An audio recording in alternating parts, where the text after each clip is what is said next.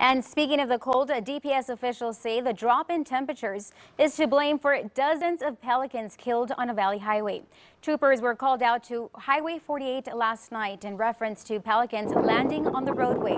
We're told more than 40 pelicans were hit and killed by vehicles.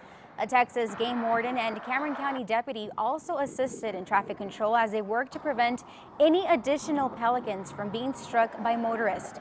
Authorities asking you to use extreme caution on the roadway, especially in the evening between 5 and 8 p.m.